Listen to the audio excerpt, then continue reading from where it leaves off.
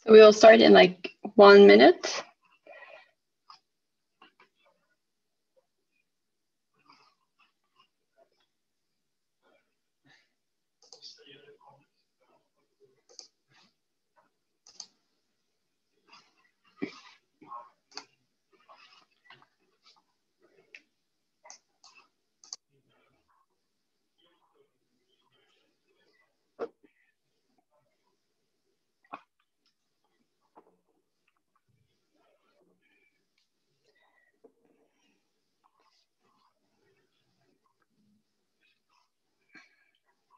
So welcome to this webinar on progress of AI in healthcare. What are AI companies doing now? So this webinar is presented by Korbit AI, In Vivo AI, and Imagia. I'm Sarah Jeanne, Digital Marketing and Event Associate at Korbit AI. I will be the moderator today. So we have renowned professional experts in AI and data science to inform you about AI progress and research in the medical sector to improve patient outcomes. So in this webinar, we will have 2 talks and a short presentation of a training program powered by AI, followed by the question period at the end. In the meantime, should you have any questions for a guest speaker, I invite you to write them in the chat section. We will ask them at the end. Also, for those who could not join us today, a recording of this webinar will be made available for you on our YouTube channel. So to kickstart this presentation, I would like to introduce Korbit AI briefly. So we created these webinar series on progress in AI. So as of this moment, some healthcare companies are using AI solutions to augment their patient outcomes, to make great savings and augment their efficiency. With AI technologies, companies have more time to focus on higher level projects in healthcare without spending time resolving problems. Data science brings great tools, but very often professionals aren't adequately trained in data science. This is when Korbit AI arrives to help. So we have an AI-powered learning platform with a unique personalized curriculum and an AI tutor designed to subvert the one-size-fits-all teaching approach used widely. We're helping companies to fill their team's knowledge gap and to accelerate their work efficiency. So why is data science training essential?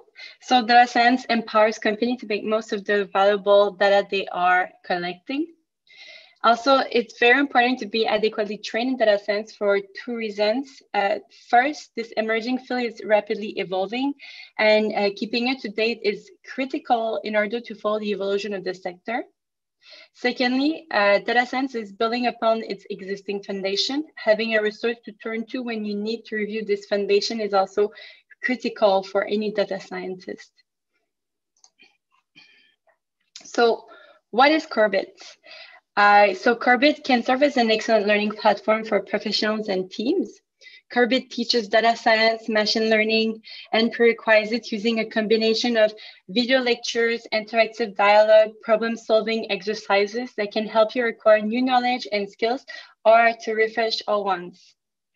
So a recent pilot analysis done in partnership with FPT software showed that over 150 users, the Korbit platform result in an average of 22.6% increase in overall learning gain, which is pretty great. So I wanted to just show you briefly our features on our platform.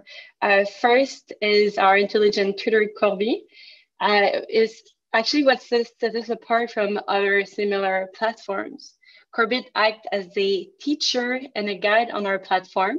She leads users through their personalized skills and adapt to a user's learning style and understanding levels in real time.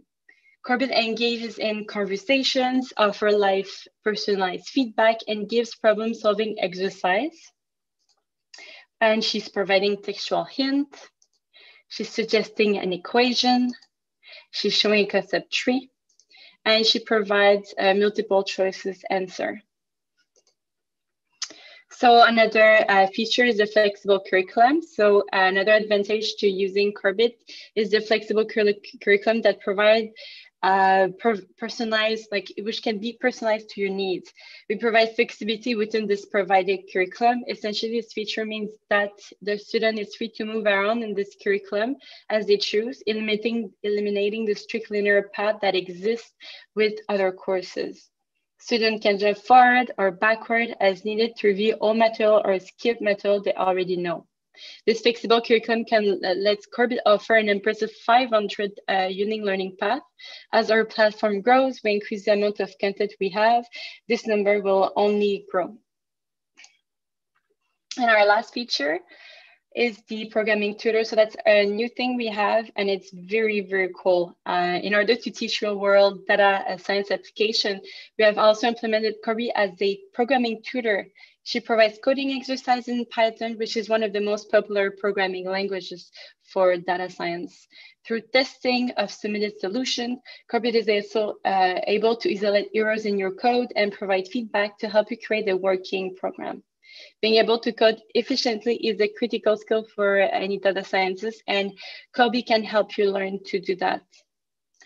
So to conclude briefly, you all know that continued data science training is essential for companies in any sector, including healthcare. This is why we're currently working with companies to help redefine their AI training program and implement one if there isn't one. These companies join actually our new free limited program where their employees and our teams can train in data science. So if you have any question about it, we'd invite you to send us a message. I will give you the email. And if you have any question about Korbit, I invite you to write them in the chat section. We will answer them at the end. So thanks again for listening for this short presentation. Now let's move to the first guest speaker, Tess Berthier from Imagia. So I will quit this to stop sharing. And you can go, Tess.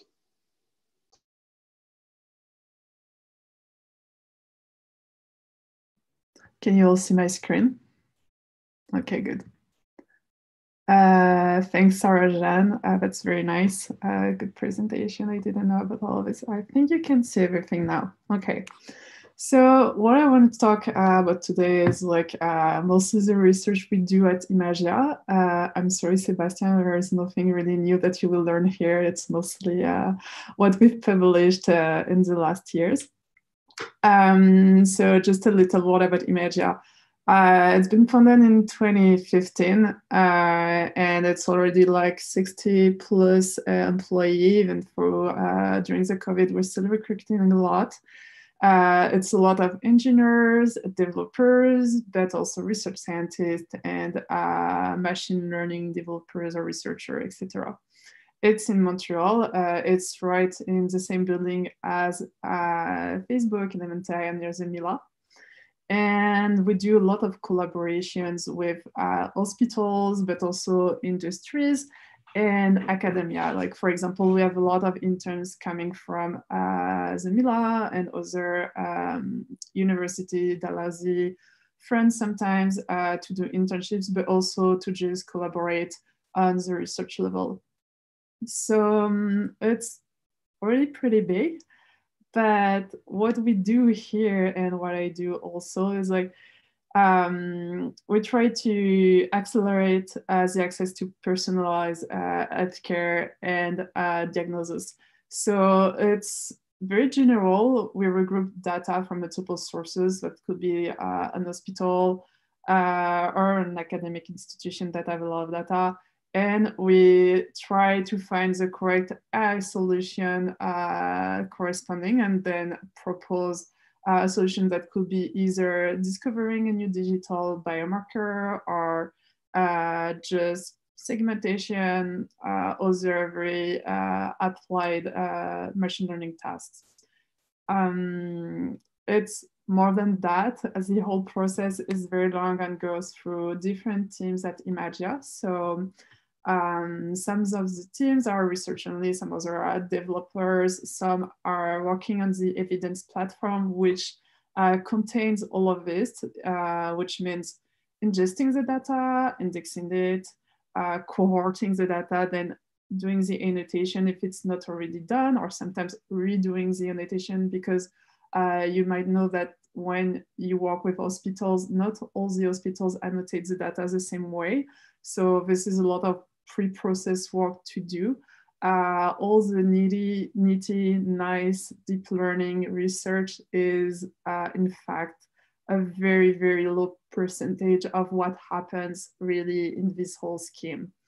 Then when you have the data and everything is clean and everything is organized, you can go through exploring it, seeing, okay, what kind of data it is it, what's the site and what can we do as a study for models design, and to propose an AI-ready solution, train it, and then either discover new biomarkers, either work on segmentation or classification and all the very basic tasks that you can have. Also, what we have is federated learning. This is something I will talk to you after, but which permits to use data from different hospital centers without having direct access to the data and staying anonymized through the whole process, and then leveraging the information you get from each hospital to train a model. So as for me, I'm a research scientist working in the Open Innovation team. So I will mostly talk about the research that we do there.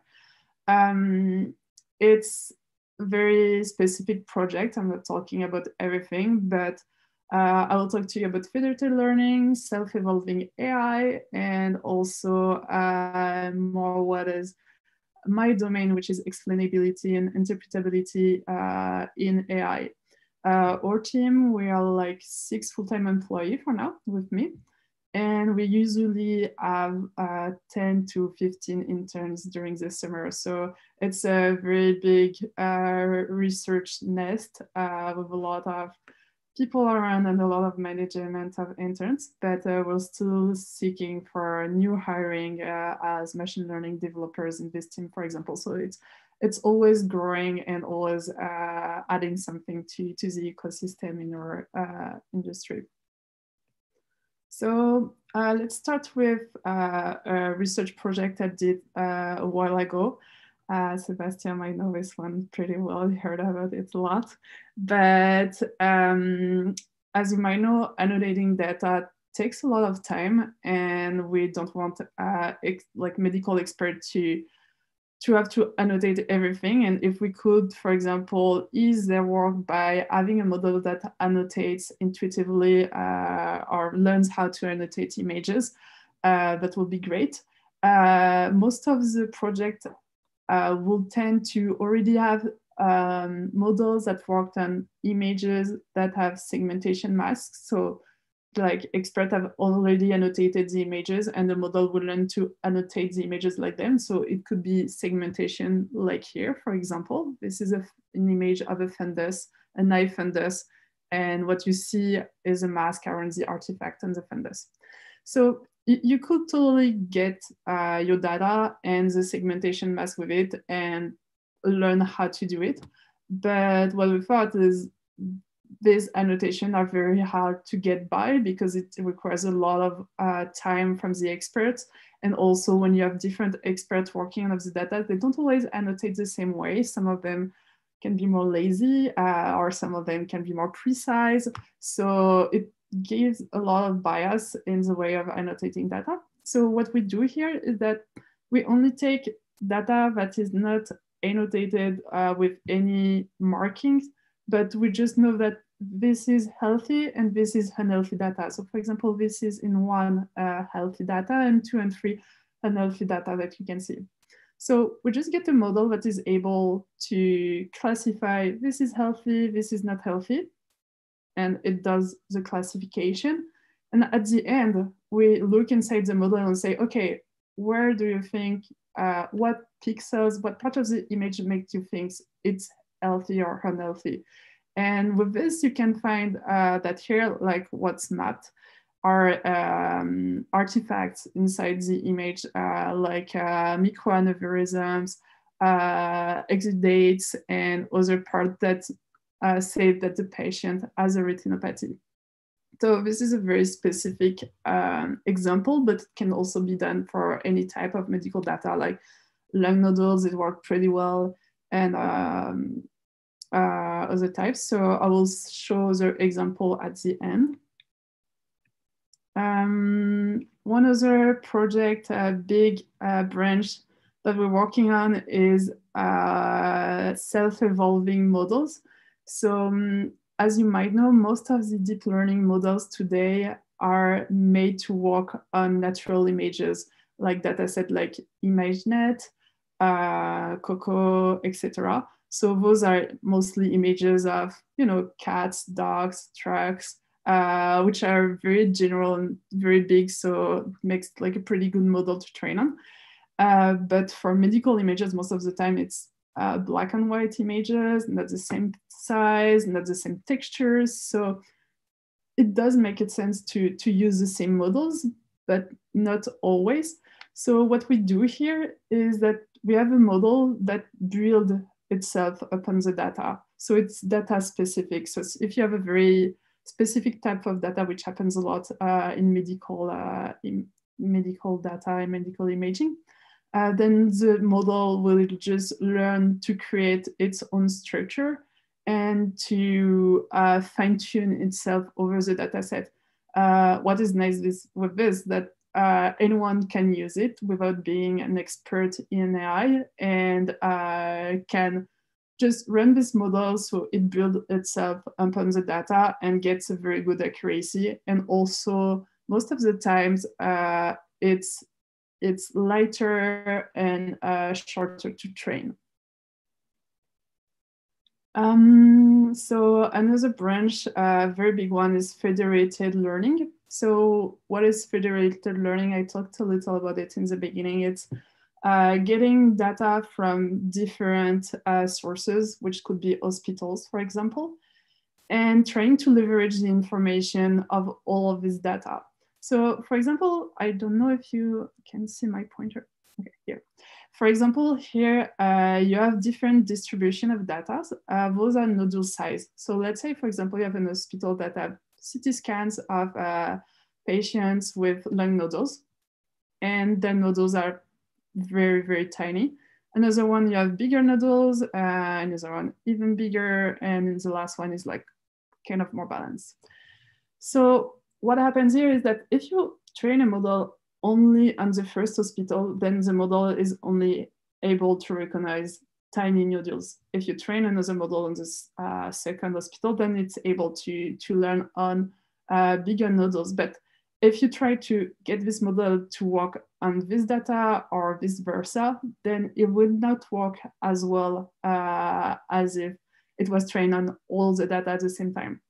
But most of the time, you can't compile all of the data together because, well, the data is anonymized from one hospital to another. It's very hard to get, you can't get it inside the industry. It stays at the hospital itself. So what we do is that we make a model. Most of the time, it's one of the self-evolving model that will learn to work on like these 4 distributions and use every part of the data, but from the cloud. So just getting the data from the hospital and running over it, and then get a better score than the individual scores that you could get for each of the model on each data. So this in red is what you get as an accuracy for our model, and the more shallow stats here are what you would get for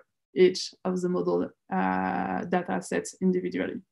What you can see here is a heat map of where the model is looking at when it's classifying to say if there is a nodule or not in the images. So this is a Grand trough with a little red square, and this is what we get. So it's pretty good. It's just one example, but in general, it works pretty well on this size of data. Something that is nice to point out here is that CT scan data is 3D data, and 3D data sets are very hard to train on because it's computationally taxing. So here we have a very good proof of concept that we can do it on 3D CT scans it's patches, so it's not the full lung volume, but it's already there. And we can also do it with federated learning and with the self-evolving AI that we have. Now, this is just a little slide about what I talked on explainability with the retina funders that we've done first. So it's how you look inside the model and see where the model is looking at, what are the important pixels to make a decision. This is very important. This is a very big part of my own research on interpretability and explainability, because as a clinician, you have a model that is working in the data set, but you don't know how, because it's such a black box. And it's very hard to trust to say, okay, so this model is working, so I can make it work on any other data set, which most of the time doesn't work. So explainability and interpretability is nice here because there are a lot of surprises. For example, I ran a model over a data set of healthy and unhealthy patients and got 99% of accuracy and was like, oh, this is a very good model. But as a research scientist, you're pretty doubtful of this kind of result because it's too good to be true. So you look at the heat maps and to see where the model has been looking at to do the classification of your images. And in fact, in this specific example, and it happened a lot after also, it's that the image of the healthy patients came from one hospital and the image from the unhealthy patients came from another hospital. Both had the same machine to take the images, but apparently in one hospital the bed was different where the patients were lying, so there were two rails under the bed, and in fact our classifier wasn't classifying lung nodules, it was classifying the rail under the bed of the patient. So it's little things like that that sometimes you don't see as a human. It could also be, for example, if you have data coming from different centers, it could also be the compression of the data. For example, your model could be able to classify over this. So sometimes you're thinking that your model is working, and because you can see how it really works, it's hard to be totally trustful. So we applied all of those little, this heat map is one of these little checkup to make sure that the model is really working where we want. And here, really, it's classifying on the artifacts. So we're like, okay, this is good. And I'm gonna go, because I don't have a lot of time left, but very briefly on this. We also do work on domain adaptation, which is if you have a set of data that has label on another set that doesn't have any labels, for example, you can use a model that's been trained on one of them and then another that is trained on the other one to improve the accuracy of both. It's like using information from one data to another. This is a research that has been conducted in our group by another research scientist. And another cool example that I really like, those are CT scans, but not real CT scans. Those have been generated by a GAN, generative algorithm, in our group.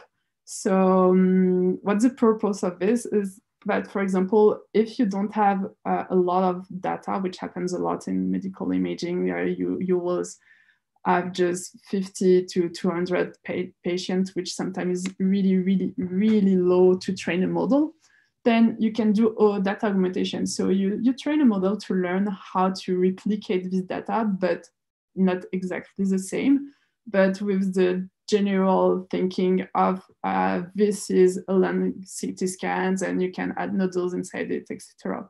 So this is an ongoing project, and GANs, generative models, have been existing for a while, but GANs in 3D are very hard to come by because in between each slice, you have to have a continuity of the generation. So it's not generating one image, then generating another one, then generating another one. It's like generating images that goes together in the Z, X, and Y plane. So yeah, and that's it. That's very great. I think there's a question that could be answered now because it was related to one of the images you showed in your presentation, Tess. So, so let's insert live. For the example you mentioned, is this happening because the data are not coming from the same distribution? Is it was a federated learning? Was it? Yeah. Oh, see, it's from Giguère. Let me. No, not here. Where exactly? Which slide? I can see the questions. Oh. What's the question exactly? Can you repeat, please? Yes.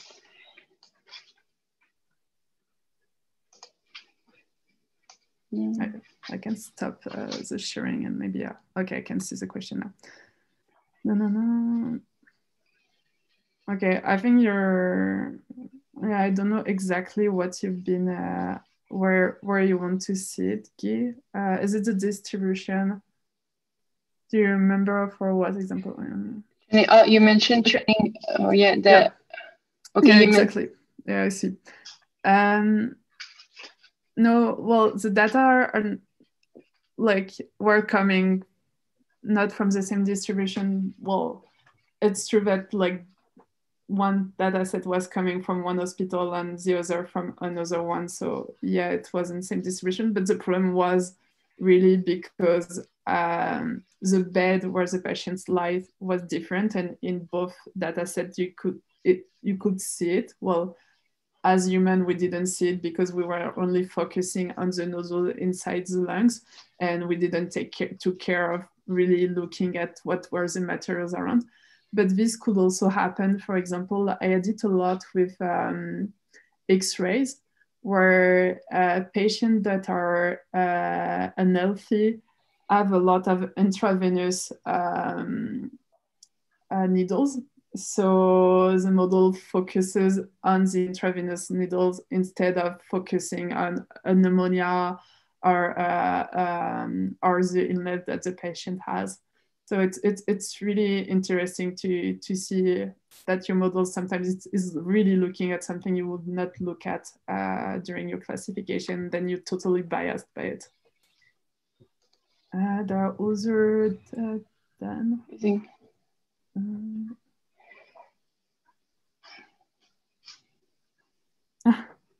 Okay, so I used to use a lot ResNet and Inception at the beginning. Now I'm using a lot of SqueezeNet, in fact, because it's very lightweight and I'm not looking for accuracy in research. I'm mostly looking, okay, is this working? And it's really easy to interpret. But now what the team is mostly using are the self-evolving AI, which names is INAS. But if I had a data set to just classify, I think I will go for ResNet or SqueezeNet right away to do my proof of concept. SqueezeNet? No, SqueezeNet. I can write it in the chat. You want to? Okay, super. Is there any? Well, we will ask the other question at the end of the webinar. So I saw one that someone wrote. We'll ask them at the end after Sébastien's presentation. Cool. Is that okay? You wrote SqueezeNet in the chat. Perfect. Mm-hmm. Okay. I'll answer to them after then, or I'll chat with him during Sébastien's talk. Okay, parfait. So you can start to share your screen, Sébastien. Thank you.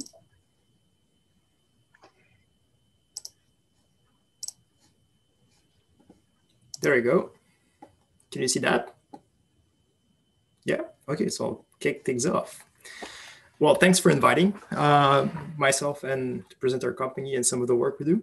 It's really great to be here with some former colleagues, common faces. Okay, so a couple of words on the company. So we founded the company 2.5 years ago with the goal of expanding some of the research we have done as a graduate and postgraduate researcher. So the main topics of the company is about how can we better predict molecular properties of molecule to develop novel drugs.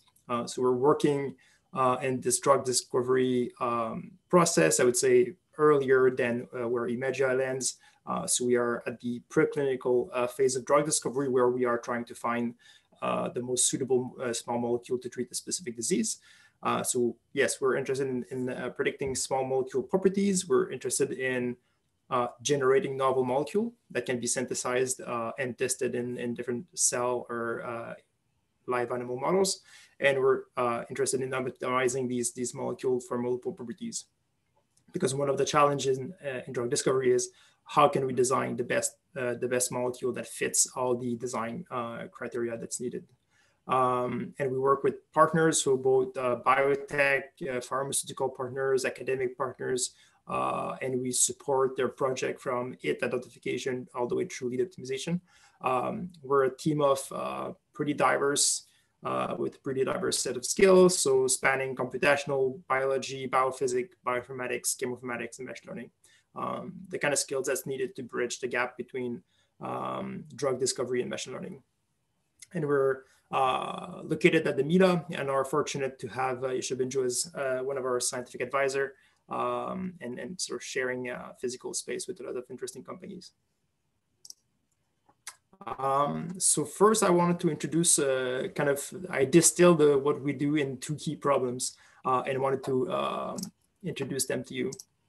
So first is how can we model molecular properties using pre-existing data? So it's a rather simple question. It's a not so simple problem.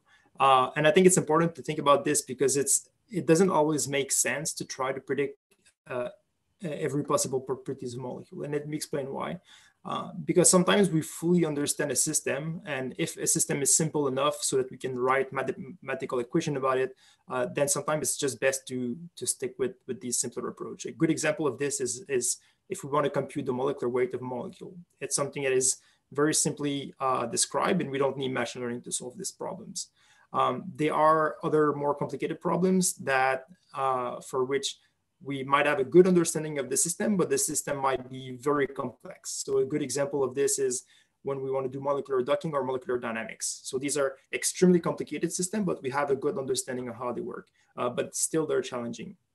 But where machine learning is most interesting, and I would argue that these types of problems are the one that are most frequently encountered in drug discovery, is when we have a partial understanding of a system and presumably it's a complex system.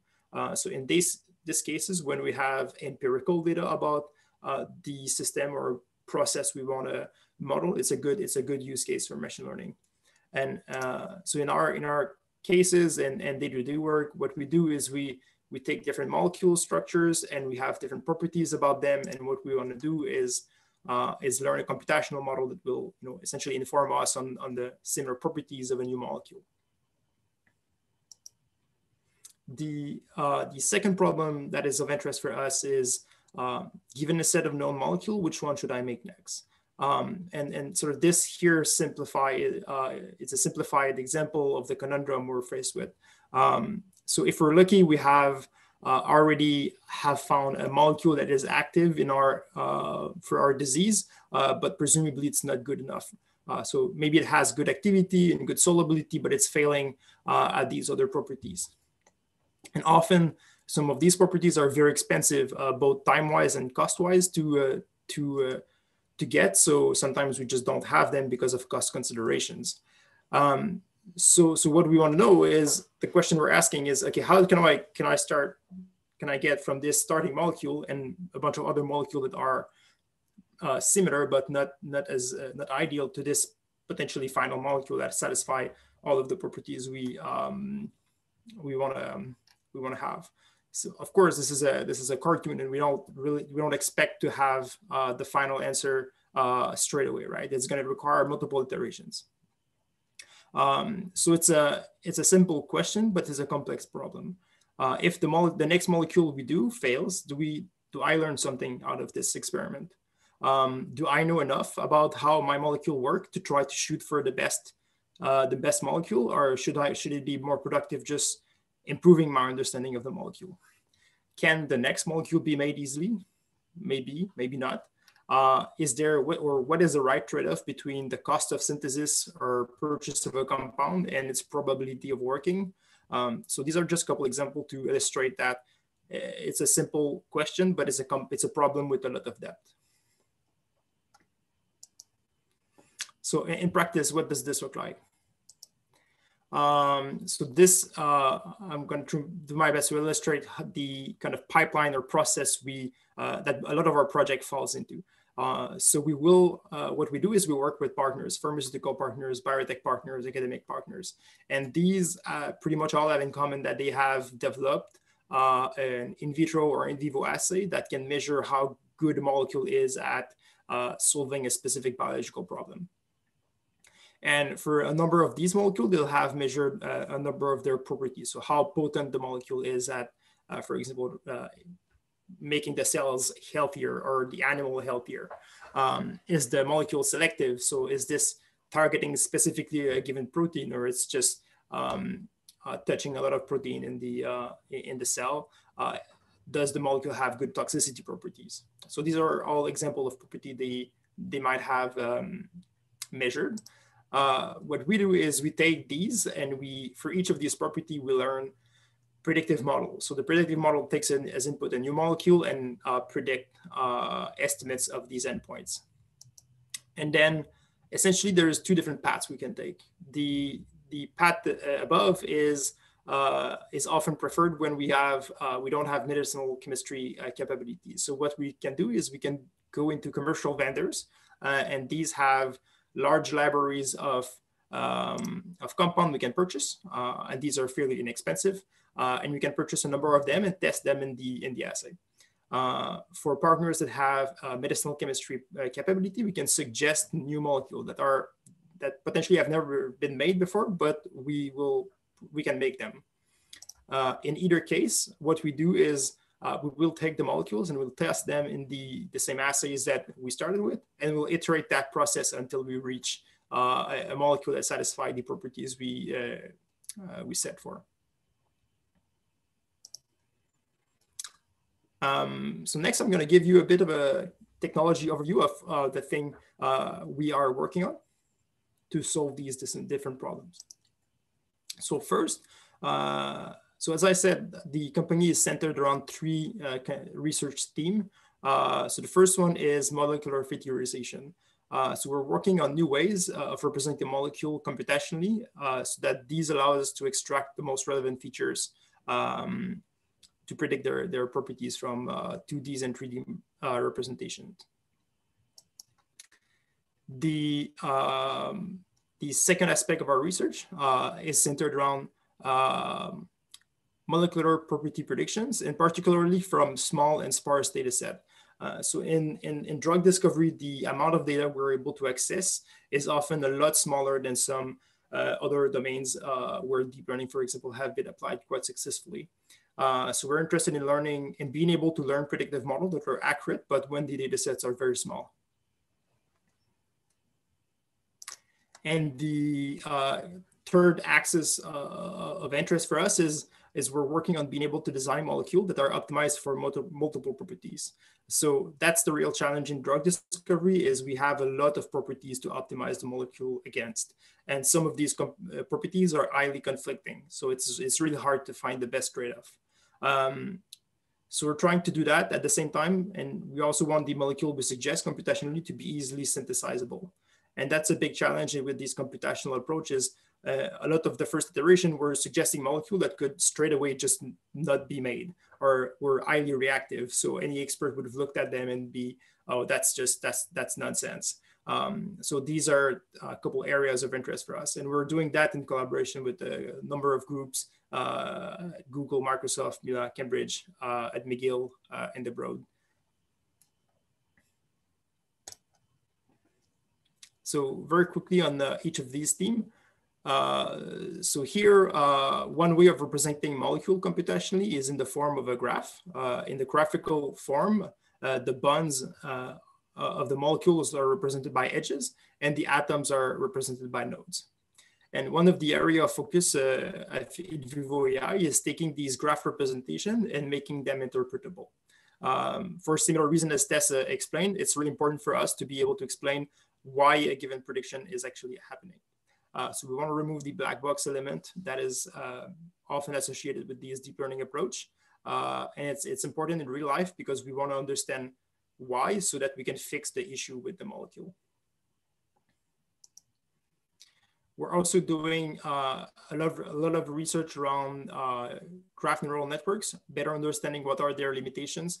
And this specific piece of work here was about how does two separate substructure in the molecule can interact with, and how can we better extract the information from substructure interacting with the molecule.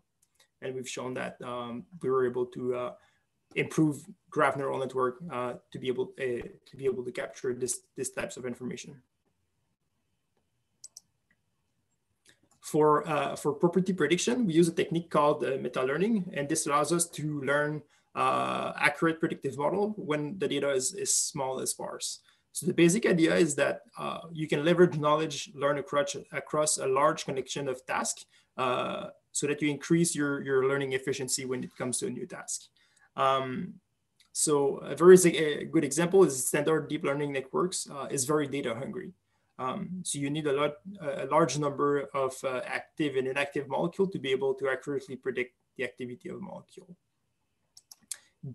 So in meta learning, what we do is we first precondition the network on a very diverse set of tasks in a way that allows us to learn the underlying rules of chemistry so that we don't have to relearn these rules for a new project or a new target. And then when we're faced with a new task, we can leverage all this prior information we've been able to embed in our network to model and more accurately predict the properties. So a good analogy between meta learning and deep learning is, so deep learning can be seen as a kind of junior, fresh out of school medicinal chemist with little prior information expertise. And meta learning can be seen as a more senior chemist who doesn't need as much information to get started on a specific program.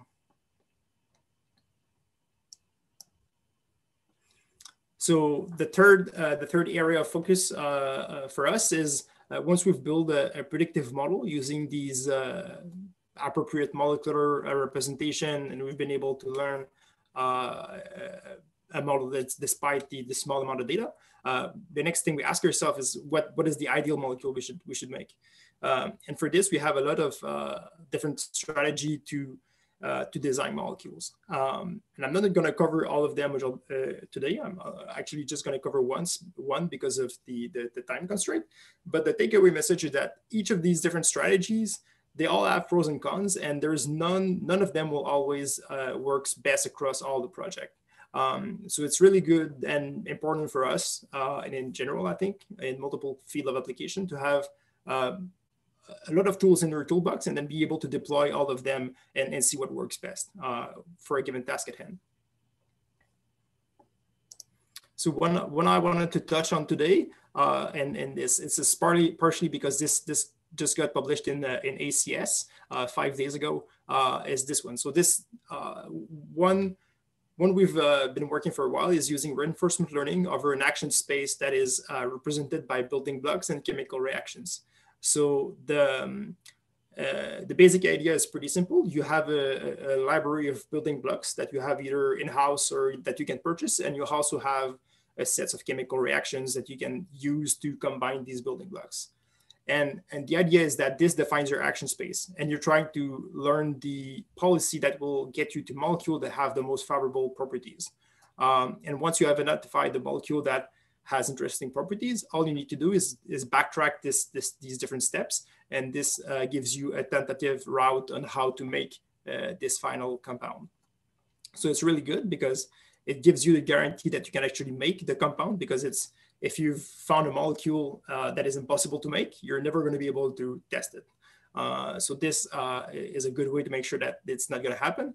And also it's a good way to make sure that the final molecule has properties and has good drug-like properties.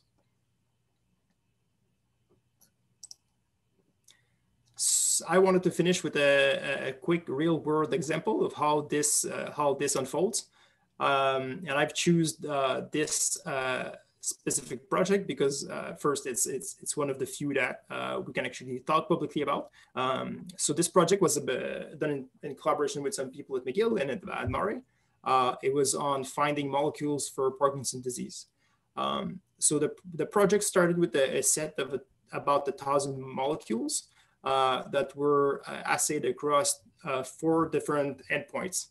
So 2 endpoints were related to their activity in neuronal cells, and 2 endpoints were related to toxicity.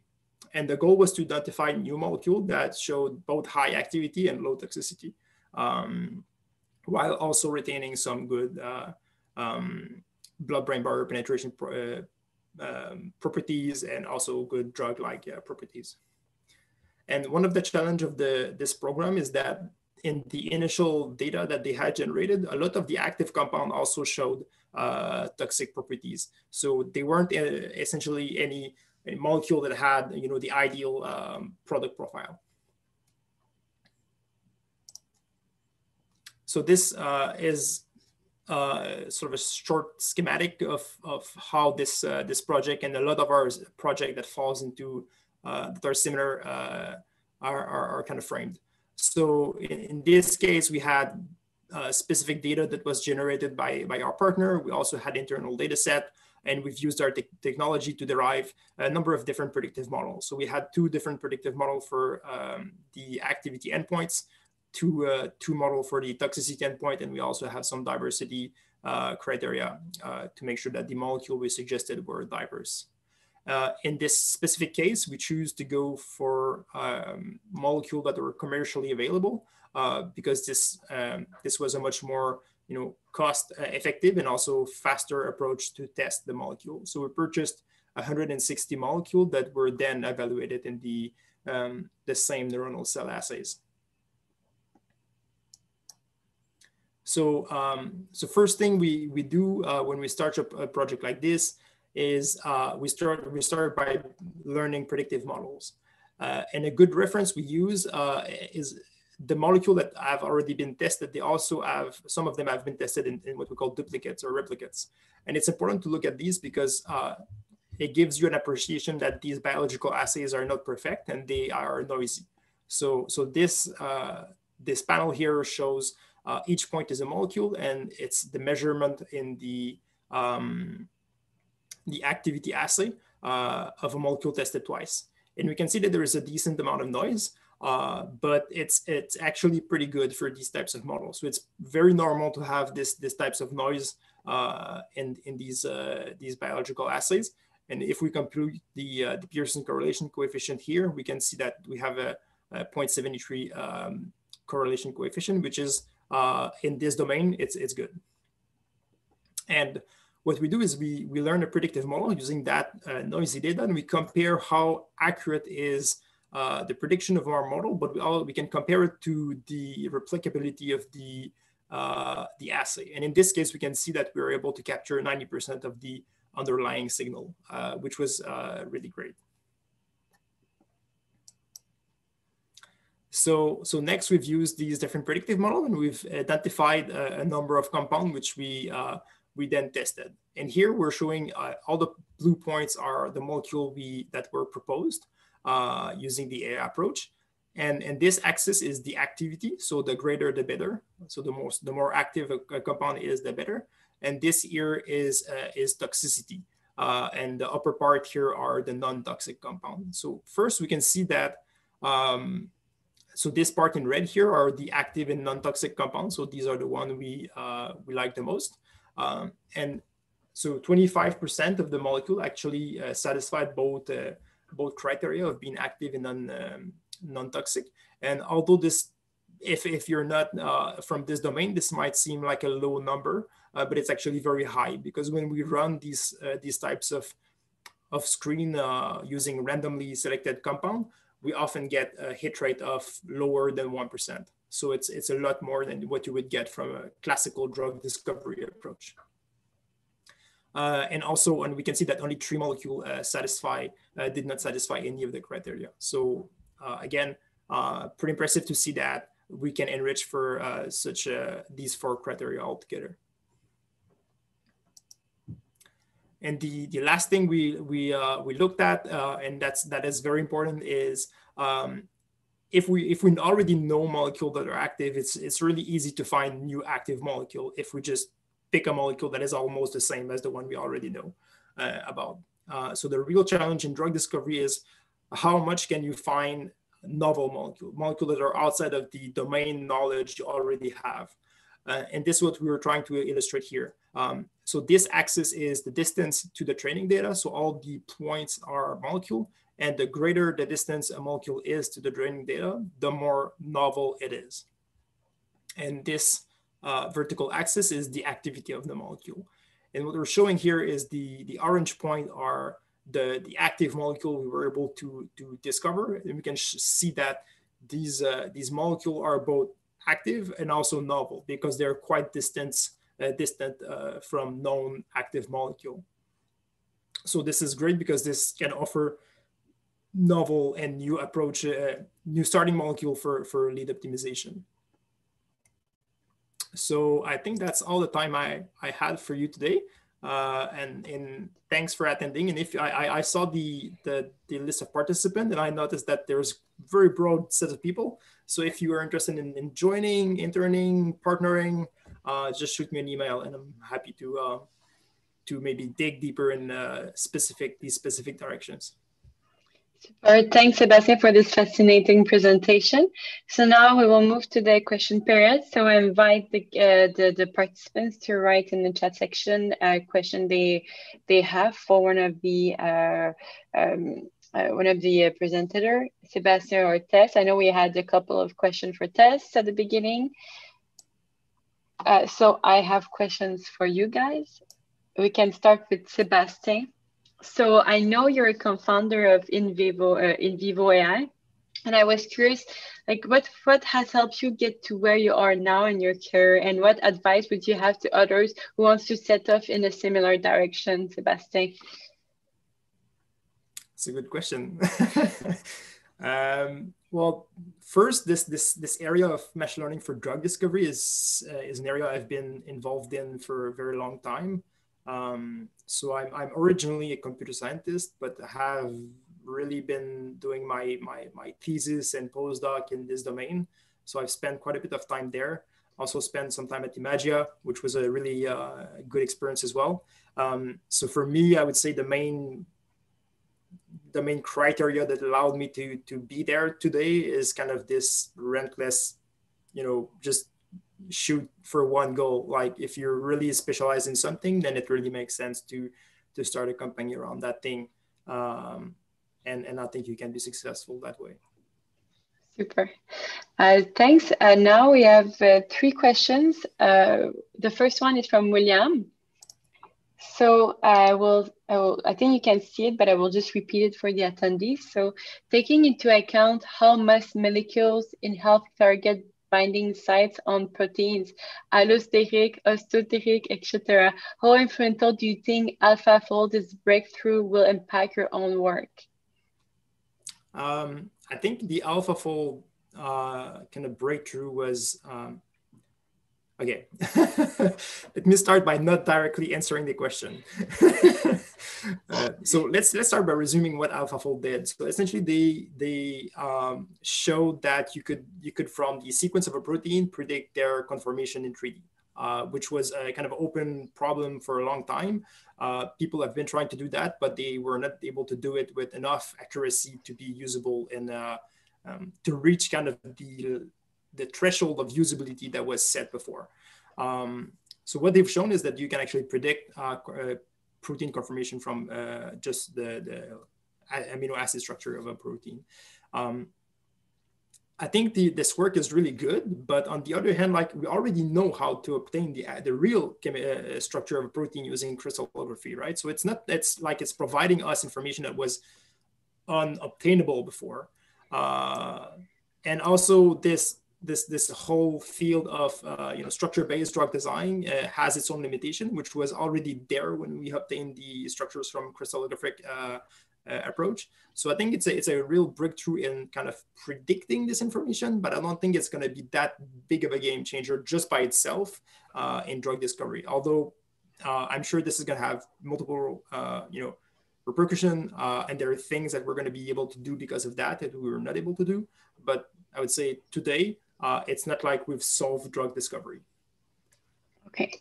Another one from William. Also, do you take into account the metabolism stemming from the molecules and their own potential effect on the system post-transformation degradation before excretion? Yes, we do when we have the data to the information about this. So, for example, we do model a number of endpoints that measure toxicity, like CYP inhibition, P450, and metabolite is one of them. I would say that's generally one of the endpoints where it's really hard to get the data about. So I would say it's one of the challenging one. But yes, it's possible to take it into account if you have the data for it. And the last question from Guy, how basically do you collect your data? We don't collect it per se because most often all the time we do these projects in partnership with people that have generated the data. So these are either academic lab, biotech, and pharma that have generated the data. And of course, the data is theirs, and it's highly proprietary. So we don't collect the data as in a lot of AI company would do, because it's simply not something that anyone would agree to. Okay, super. One question for Tess. Where do you see this AI technology you're using at Imagine the upcoming, in 5 years? Where do you think it would be? That's a good question.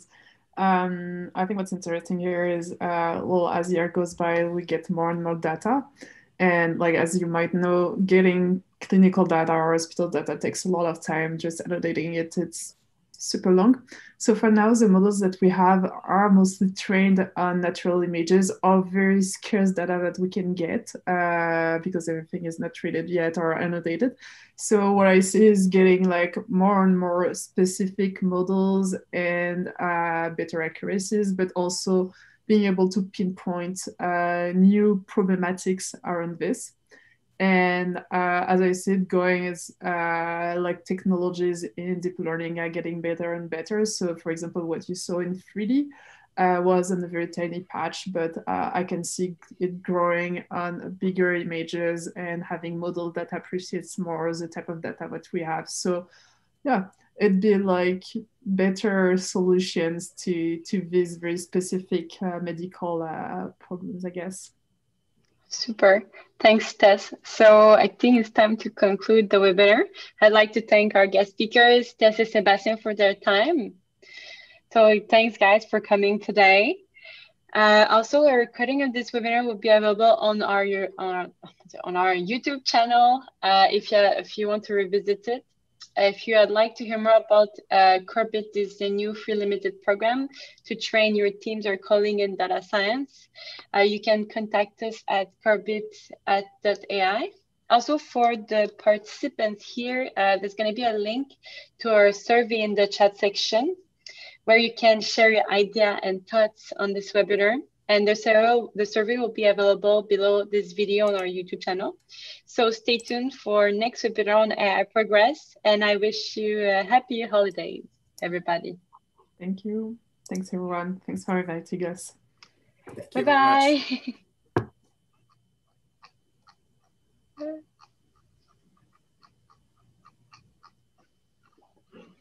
Okay.